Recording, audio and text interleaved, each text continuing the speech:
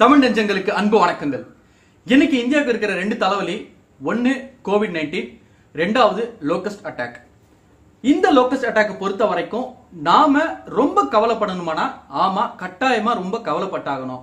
ஏன்னா உலகத்துல இருக்கிற பல நாடுகள்ல மிகப்பெரிய பஞ்சத்தை ஏற்படுத்துற அளவுக்கு இந்த லோகஸ்ட் அட்டாக் ரொம்ப ரொம்ப கொடூரமானது. இந்த லோகஸ்ட் அட்டாக் பத்தி தான் நாம இந்த வீடியோல பார்க்க போறோம். வீடியோவை முழுசா பாருங்க. யாராலும் நம்ம சேனலை சப்ஸ்கிரைப் பண்ணலையோ மறக்காம சப்ஸ்கிரைப் பண்ணிடுங்க. வாங்க வீடியோக்குள்ள போவோம்.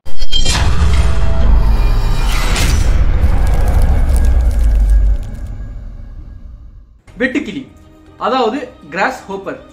இந்த கிராஸ்ஹாப்பர் ரொம்ப பெரிய கூட்டமா இருந்ததுன்னா அதுக்கு பேரு லோகஸ்ட்.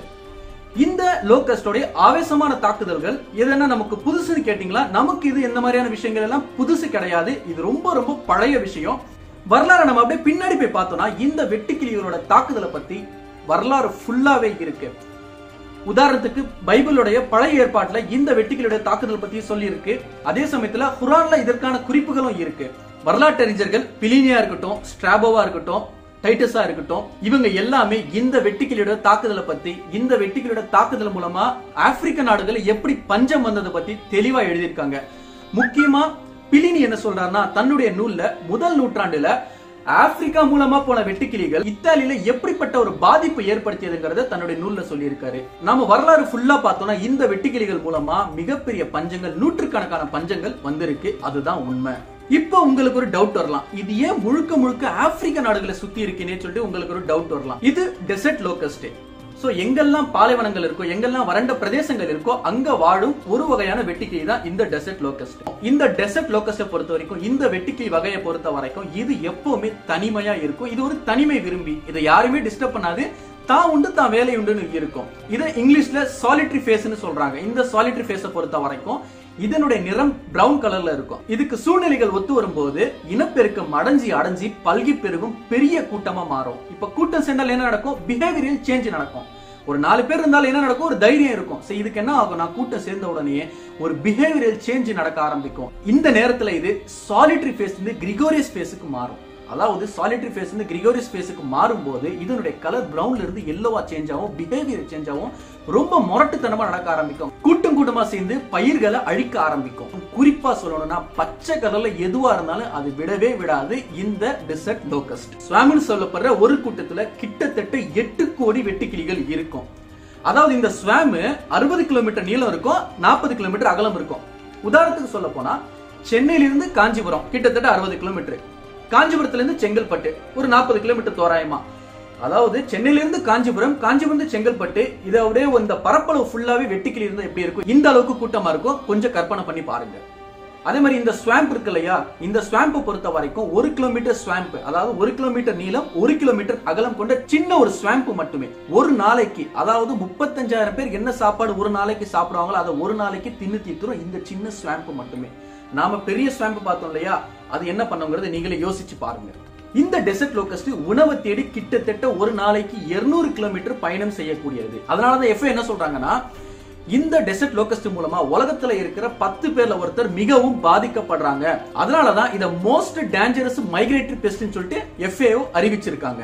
இப்போ இருக்கிற வெட்டுக்கிளி தாக்குதல் இந்த அளவுக்கு மோசமா இருக்கிறதுக்கு முக்கியமான காரணம் பருவநிலை மாறுபாடு. அதாவது குளோபல் வார்மிங், உலக வெப்பமயமாதல் மூலமா காற்று ஓட்டங்கள் ரொம்ப ரொம்ப மாறுபட்டுடுச்சு. இந்த காற்று ஓட்டங்கள் மாறுபட்ட காரணத்தினால எங்கெல்லாம் மழை பெய்யக்கூடாதோ அங்க மழை பெய்யுது, எங்கெல்லாம் மழை பெய்யணுமோ அங்க மழை பெய்யறது இல்ல. உதாரணத்துக்கு இந்த வெட்டுக்கிளிகளை எடுத்துக்கங்க. இது டெசர்ட் லோகஸ்ட். கிட்டத்தட்ட வெஸ்ட் ஆப்பிரிக்கால இருந்து, ஓகேவா, வெஸ்ட் ஆப்பிரிக்கால இருந்து இந்தியா வரைக்கும் கிட்டத்தட்ட 30 நாடுகள்ல இருக்கிற 16 மில்லியன் ஸ்கொயர் கிலோமீட்டர்ல இந்த டெசர்ட் லோகஸ்ட் ஃபுல்லாவே பரவி இருக்கு. இது பாலைவனங்கள்ல, அதாவது வறண்ட பிரதேசங்கள்ல வாழக்கூடிய ஒரு உயிரினம். இந்த பருவநிலை மாறுபாடால இங்க மழை பெய்யும் போது கிட்டத்தட்ட இந்த பகுதிகளில் கடந்த 2 வருஷமா பெஞ்ச மழையோட காரணத்தினால இந்த வகையான வெட்டுக்கிளிகள் பல்கி பெருகி இருக்கு. இந்த வருடத்தோட ஆரம்பத்துல, அதாவது ஜனவரி பிப்ரவரியில கிழக்கு ஆப்பிரிக்க நாடுகளான கென்யா, எத்தியோப்பியா, சோமாலியா, இந்த 3 நாடுகளும் அப்படிப்பட்ட ஒரு வெட்டுக்கிளி தாக்குதலை சந்திச்சது. இதுவரைக்கும் 70 வருஷத்துல இந்த அளவுக்கு ஒரு தாக்குதலை இந்த நாடுகள் சந்திச்சது கிடையாது. இந்தியாவை பொறுத்த வரைக்கும் இந்த வகையான வெட்டுக்கிளிகள் வறண்ட பாலைவன பிரதேசங்களை வாடுங்கிறதுனால செழிப்பான கங்கை சமவெளி, கோதாவரி சமவெளி அங்கெல்லாம் போகாது. ராஜஸ்தான் மாநிலத்துல போயிட்டு வறண்ட பிரதேசங்களை போய் முட்டையிடும், அங்க மட்டும் பல்கி பெருகும். முக்கியமான அங்க அதை விட்டு அது வெளியில வரவே வராது, அங்கே இருந்து அங்கே அழிஞ்சிரும்.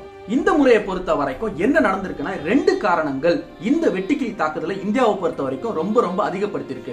முதல் காரணம் என்னன்னா, கிழக்கு ஆப்பிரிக்கால போன வருஷம் அக்டோபர் நவம்பர்ல பேஞ்ச அதிகப்படியான மழை. இது மூலமா இந்த வெட்டுக்கிளிகள் பல்கி பெருகி இருக்கு. ரெண்டாவது ரீசன் என்னன்னா, இந்த சைக்ளோன் ஆம்பன் உருவாச்சு இல்லையா வெஸ்ட் பெங்கால்ல, அந்த சைக்ளோன் ஆம்பன் மூலமா உருவான ஒரு மேற்கத்திய காற்று, முக்கியமா வெட்டுக்கிளியை பொறுத்த வரைக்கும் காற்றோட திசையில பயணிக்கக்கூடியது. இந்த மேற்கத்திய காற்று வெஸ்டில் இருந்து ஈஸ்ட்ல வீசக்கூடியது. ஓகேவா, மேற்கில் இருந்து கிழக்கு வரை வீசக்கூடியது. இந்த மேற்குல இருந்து கிழக்கு வரை வீசக்கூடிய காரணத்தினால இந்த வெட்டுக்கிளிகள் ஏமன் பாகிஸ்தான் வழியா, அதாவது வெஸ்டில் இருந்து ஈஸ்டுக்கு டிராவல் பண்ணி ராஜஸ்தான் அடைஞ்சு கொஞ்சம் கொஞ்சமா ஈஸ்ட் நோக்கி டிராவல் பண்ணிட்டே இருக்கு.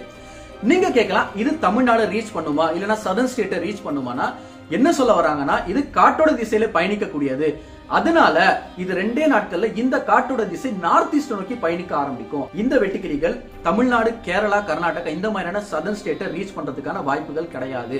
இது ஜூலை மாசம் வரைக்கும் ஒரிசா, பீகார்னு சொல்லிட்டு ஈஸ்ட் நோக்கி, அதாவது கிழக்கு நோக்கி நகர ஆரம்பிக்கும். அப்புறமா சைனா போவதற்கான வாய்ப்புகள் இருக்குங்கிறத சொல்றாங்க. இப்போதைக்கு தமிழ்நாடு வருவதற்கான எந்த ஒரு வாய்ப்புகளும் இந்த வெட்டுக்கிளியை பொறுத்த வரைக்கும் கிடையாது. இதுல முக்கியமா கவனிக்க வேண்டிய ஒரு விஷயம் என்னன்னா, இந்த வெட்டுக்கிளிகள் வரும்போது நாம ராபி பயிர் செஞ்சு அறுவடை செஞ்சிட்டோம். சோ இப்போதைக்கு எந்த ஒரு பிரச்சனையும் கிடையாது. பிரச்சனை எப்ப ஆரம்பிக்கணும், இப்ப வந்திருக்கிற வெட்டுக்கிளிகள் முட்டையிட்டு பல்கி பெருகும் போது நாம ஜூலை மாசம் பயிர் செய்ய போற கரீப் பயிர்களுக்கு மிகப்பெரிய பிரச்சனையா அமையும். எப்படி சொல்றாங்கன்னா, அதாவது எத்தியோப்பியா, கென்யால எந்த மாதிரியான ஒரு பிரச்சனை நடந்ததோ அதே மாதிரியா இங்க இருக்கிற கரீப் பயிர்களுக்கு பிரச்சனை நடப்பதற்கான வாய்ப்புகள் இருக்குங்கிறத சொல்லுறாங்க.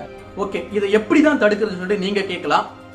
இதை இயற்கை விவசாயம் மூலமா நம்ம தடுக்க முடியுமா? இயற்கை விவசாயம் மூலமா தடுக்கலாம். அதாவது 3Gன்னு சொல்றாங்க. அதாவது இஞ்சி, பூண்டு, மிளகாய் இது மூணுத்தையும் அரைச்சு அதுல சோப் சொல்யூஷன் பிளஸ் தண்ணி கலந்து அதை ஸ்ப்ரே பண்ணும்போது இந்த வெட்டுக்கிளிகள் அழிவதற்கான வாய்ப்புகள் இருக்கு. ஆனா இது ஒரு லாங் டர்ம் சொல்யூஷன். அதாவது இது உடனடியா பலனை கொடுக்குமாங்கிறது யாருக்குமே தெரியல.